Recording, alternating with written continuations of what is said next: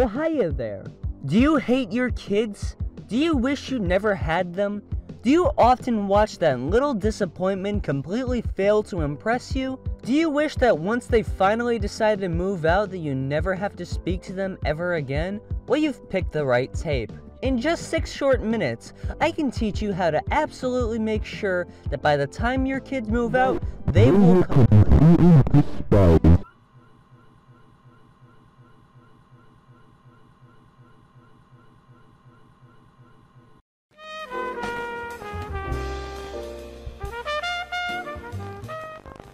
Your child might have mistaken you as a therapist and might actually try to confide in you about them. What a retard.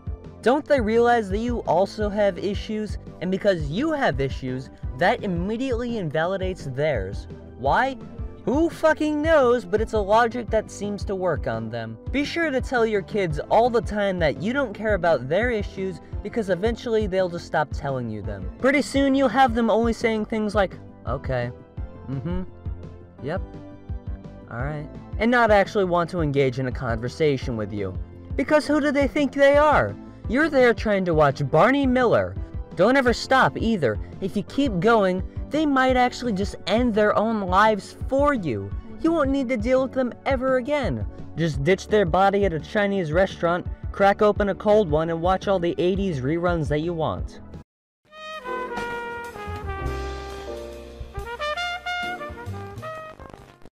If your child makes the foolish decision of trusting you enough to tell them that they're gay, or trans, or any of that hoopla, that actually gives you a propitious weak point in their personality for you to attack. And the best part is that it'll mean fucking nothing to you, so you'll never know how personal it'll feel to them. There was a video that was posted online to Twitter in October that showed a dad beating his son with a belt for dancing with another man. Props to that dad, because not only was he hitting his child in places that won't show if he wears pants, but he also did it in Mexico, a country where the police force can be bribed with pocket change.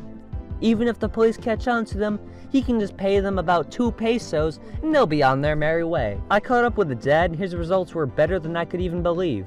So why'd you whip that kid? Which one? The one that you whipped for being gay. Which one?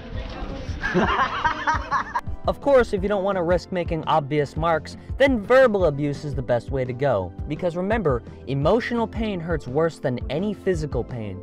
Fuck it. If you don't give a shit, then just text your child your disdain for them. Be sure to tell them things like that their sexuality/gender identity is making them want to abuse drugs. By making the child believe that your problems are their fault, and that anytime you're suffering from anything, they'll believe it's their fault. And if you're concerned about getting screenshots of that text reported, then no worries. Here's an example of text messages that a friend of mine received from their mom. I made a report about it, including all the information that they asked for, and CPS did a grand total of jack shit about it. If you want to abuse your child in very obvious ways, guess what? CPS doesn't give a shit. Because the only people who hate kids more than you is CPS. Oh, and by the way, parents, I talked to this kid and they said there's no way they're ever gonna talk to their mother again. So nice work to that mom.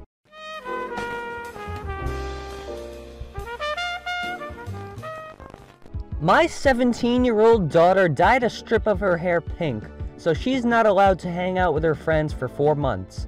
Am I going easy on her? This is a perfect way to make your kid hate you. Give them absolutely no freedoms as a child. Make sure that they feel goddamn institutionalized. Make sure that they're absolutely miserable, and that you don't allow them to have any fun whatsoever. And the great part about this is that it's entirely legal. There's absolutely no risk of being prosecuted for it. And hopefully by then, you've broken the child's spirit enough that they won't even bother to speak out about it.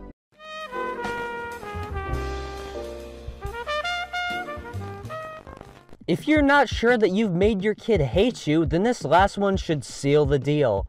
I'm legally obligated to inform you that this is illegal, and there is actually a decent risk of the child blabbing to the authorities, and you wouldn't want that, would you? Which is why before you molest the child, you gotta make sure that you instill a layer of fear into them. Tell them things like, kids who end up in the system end up getting raped. Threaten them with violence. Make sure that they are terrified to reach out for help. Then molest them. This is the most effective And the most fun way to make sure that by the time they're 18, they'll completely drop out of your whole life without a trace.